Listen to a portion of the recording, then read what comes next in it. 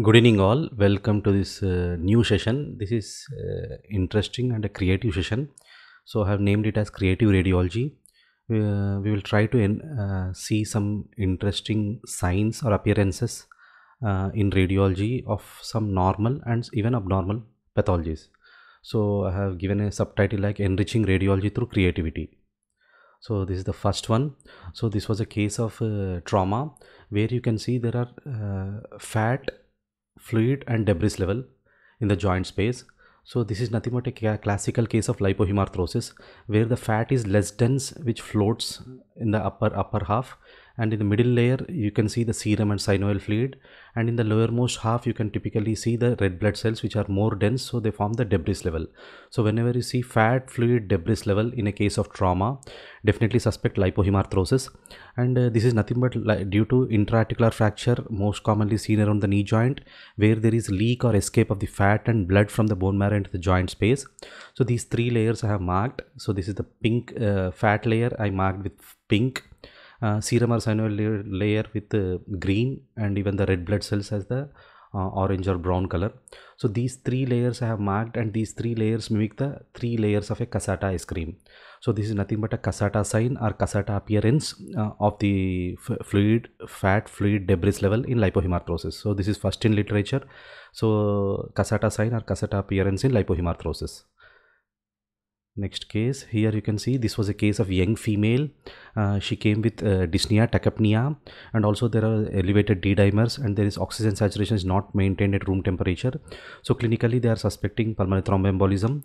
So in this we can see there is a wedge-shaped or triangular opacity. I will enlarge. This is the wedge-shaped or triangular opacity noted in the posterior segments of right lower lobe, with base pointing towards the pleura and the apex pointing towards the pulmonary arteries or towards the hilum.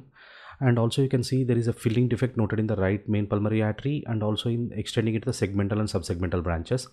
And on the lung window you can see this is the wedge-shaped opacity.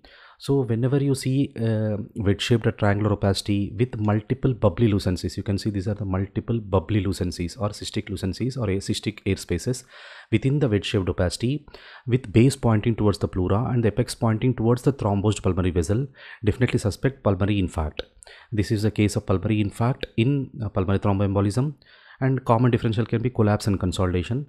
So this one closely mimics a pizza slice. So I have named it as pizza in lung or pizza slice in lung. So this is first in literature. So pulmonary infarct or wedge-shaped triangular opacity mimicking a pizza slice. So that's why I named it as pizza in lung appearance.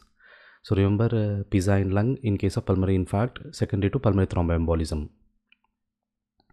Next case, this was a case of choroidal detachment. You can see the choroid is completely detached, and there is a accumulation of fluid in the subchoroidal space. So this is classically mimics the baseball. So whenever there is choroidal detachment which mimics the baseball, so this is called as baseball sign in choroidal detachment. And also classically previously in literature it is known as kissing choroid sign. So this choroidal detachment appearance more aptly mimics a baseball, so I wanted to name it as baseball sign or baseball appearance in choroidal detachment. This is also first in literature.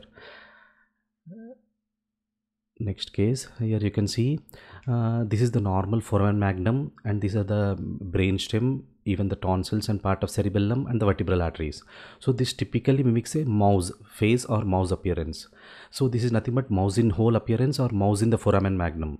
So this is nothing but the medulla. This is the medulla which mimics the head of the mouse, and even the vertebral arteries which mimics the eyes of the mouse, and also the tonsils and part of the cerebellum which mimics the body of the mouse. So this is classical mouse in hole appearance or mouse in foramen appearance, classically seen at the level of foramen magnum in a normal brain, and commonly seen in young or even pediatric age groups. Thanks to Dr. Jazz for contributing this classical image.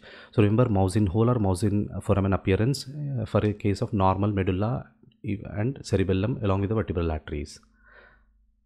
Next case, this is nothing but a classical case of bilateral medial medullary infarction. Here you can see this is the bilateral medial medullary infarction. So whenever in the medulla, so this classically mimics a heart. So this is nothing but classical heart sign or heart appearance in bilateral medial medullary infarction. So remember heart sign or heart appearance in bilateral medial medullary infarction. Next, this is the last one. Here, this is nothing but the dilated IVC. Here you can see this is the dilated IVC, and these are the multiple hepatic veins which are draining into the IVC, which are distended or dilated. So this appearance, whole of this appearance mimics the deer horn sign, or nothing but a deer head along with the horns of the deer. So thanks to Dr. Ravi Kadasne sir for contributing this classical image. So deer horn sign is nothing but dilated inferior vena cava with engorged hepatic veins, where the inferior vena cava forms the head and engorged hepatic veins forms the horns, which is the most reliable sign and important diagnostic clue in diagnosing passive congestive hepatopathy due to hepatic heart failure. So this is the classical deer horn sign in congestive heart failure, and where there will be passive congestive hepatopathy. So these are the few interesting creative signs which I wanted to share with you. I hope you like this session and share with all your juniors colleagues. Thank you all.